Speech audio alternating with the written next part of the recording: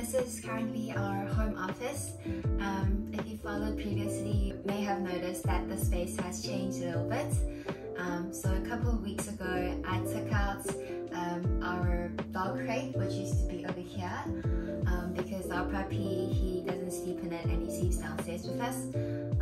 And as the crate takes up quite a lot of space, we decided to get rid of it, and then instead we brought up one of Eric's old IKEA sofas.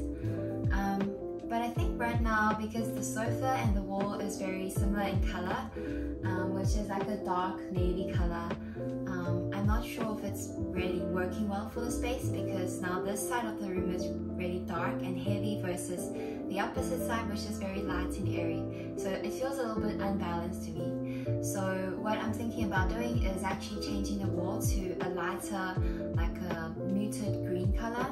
And I'm thinking of probably adding some wood slats to this white wall over here to kind of just bring some warmth into the space. And lastly, we have a very old light. I think it's probably been here since the 1970s. So yeah, I'm actually thinking of changing that to a more simple and modern light. And that should help to complete the space. To get a really crisp line around your accent wall, what you do is first stick your green tape. Make sure when you're sticking it, you don't cover any of the old accent wall color, leave a little bit of white.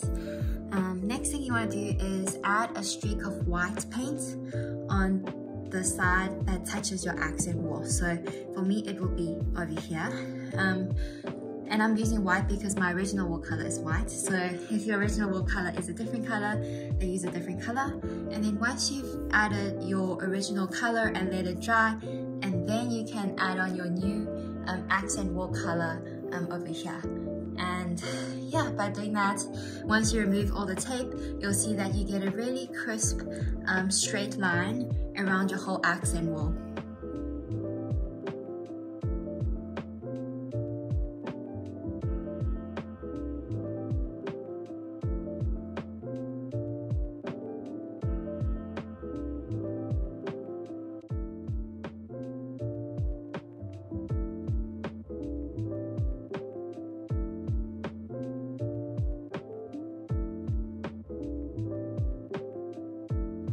Here is a mock-up of the wooden slats.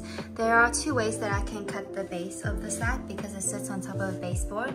One is either I leave it as is, so it's like a very square finish and has like a very long overhang over the baseboard, or I can give it kind of a 45-degree cut in one of the corners and leave a little bit of a straight edge at the end so it has an area to sit on top of the baseboard.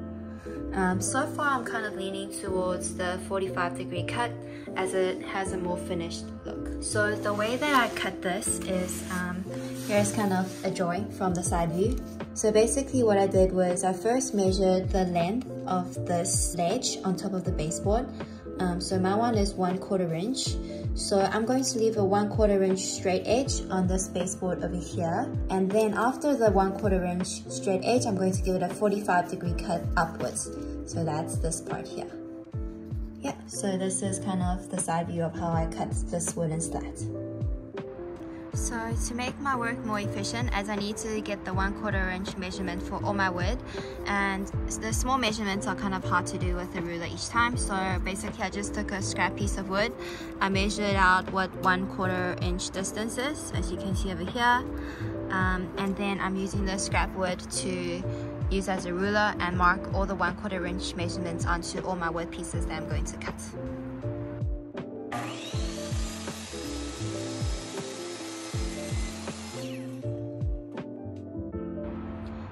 Here we have the finished cut. So you can see it's the same as the drawing. We have a 1/4 inch flat base and then a 45-degree angle cut upwards.